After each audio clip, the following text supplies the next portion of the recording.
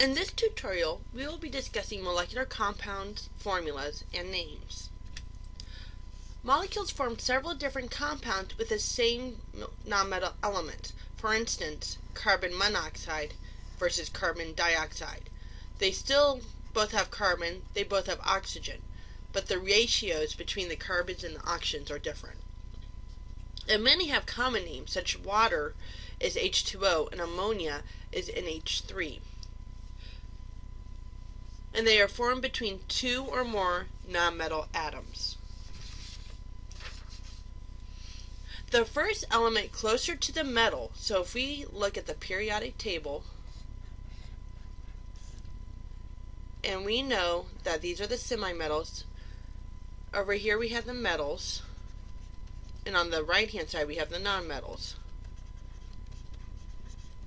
As the atoms get closer to the metal area, they're going to be named first, which means if they're lower on the periodic table or if they're more on the left of the periodic table, they'll be in the first one in the chemical formula.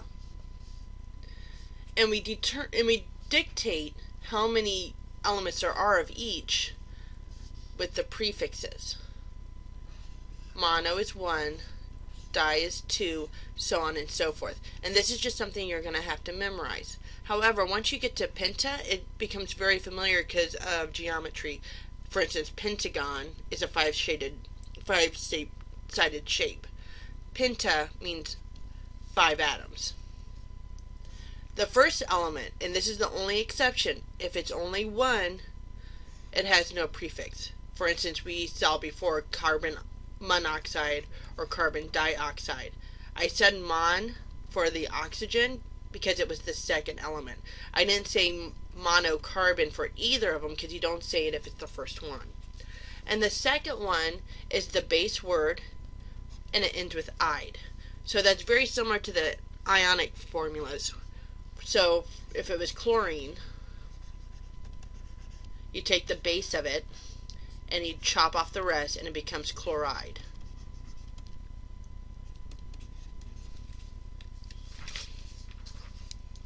So let's do some practice. Diphosphorus.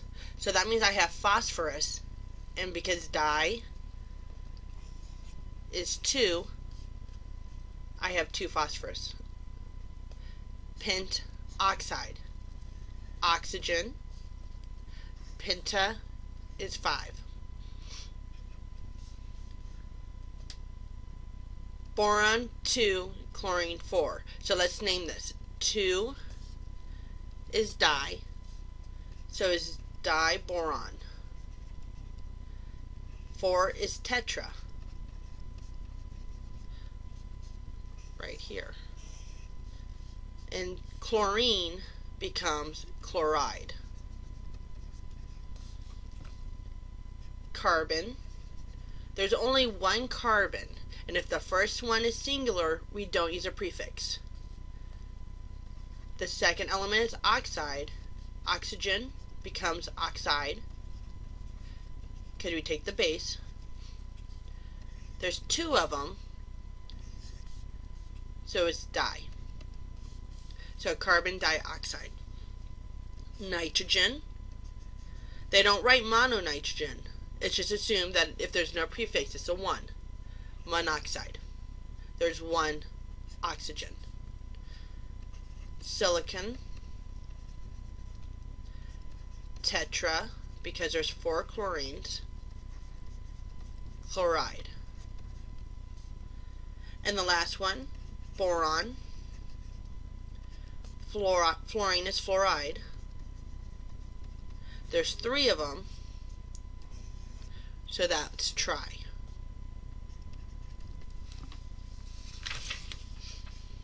Acids fit into this scenario too because acids are molecular compounds as well. They're molecular compounds that specifically release hydrogen when dissolved in water. They contain hydrogen typically written first, and they're 1 or more other nonmetals. If you have more than 1 hydrogen there, for instance, HC2H3O2, there's actually 4 hydrogens here total. It's the first one that they consider to be the one that dissociates, the one that comes off. It's aqueous, which means it's dissolved in water. AQ is the abbreviation for aqueous, and it means hydrogen dissociates, which means the hydrogen comes off.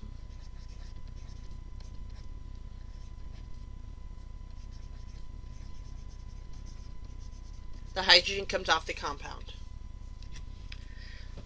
In general, acids taste sour. For instance, they're in lemons and limes. They dissolve metals. And there are many accessible items such as lemons, limes, bathroom cleaners, so on and so forth. So when we're naming acids, there's binary acids, which is a hydrogen, and a nonmetal anion, which means it's coming right off the periodic table.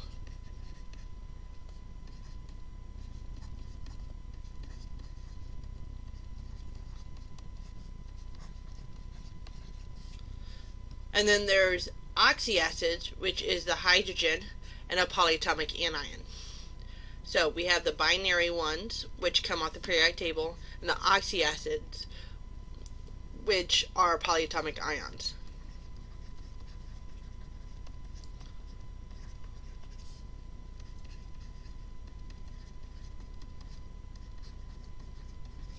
So let's take a closer look at those. If it's a polyatomic ion,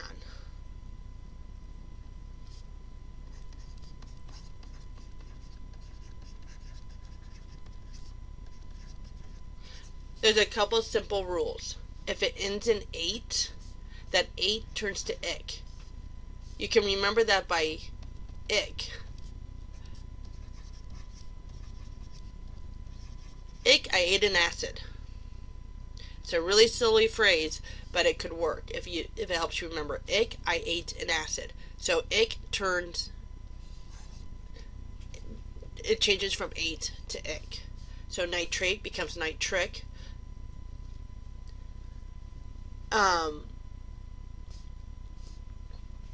If it was sulfate, SO4, it becomes sulfuric. This here is the rule if it's a binary. So they take a single atom, a single ion off the periodic table. They still take the base of it. They're just putting the ic at the end instead. So the ide becomes ic. Notice they put hydro in front to tell you that it's an acid. So if it comes right off the periodic table, it's hydro plus the base word, base element name,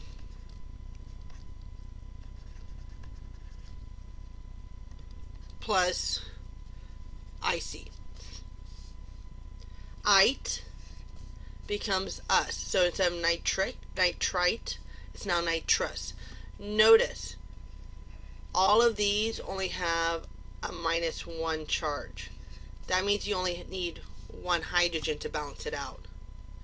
Sulfate up here that I gave you as another example would be H2SO4 because it has a -2 charge instead. So let's practice naming these. You have 2 elements. That means this is the naming for the right off the periodic table. So that becomes hydro plus the base word for sulfur, which is sulfur,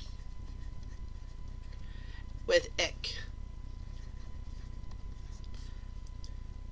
Now we have a polyatomic ion here because we have more than 2 elements. A quick way to check that is if you have more than 2 capital letters. That is perchlorate. You have 8 here. 8 becomes ic. So it becomes perchloric acid. NO2 is nitrite. Once again, we have a polyatomic ion here because we have more than 2 capital letters. So nitrite becomes nitrous.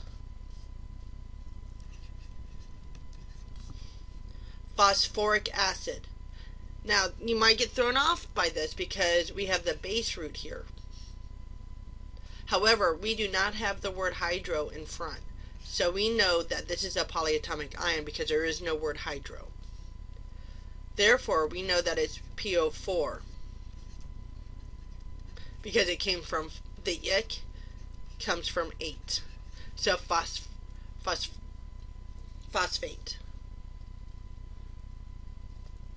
Because we have a -3 charge, that means we need 3 hydrogens to balance out that charge. And the last one, hydrobromic. Notice it begins with hydro, that means it's just the element itself, bromine. -1, +1 becomes HBr. And that's how to name molecular compounds and acids.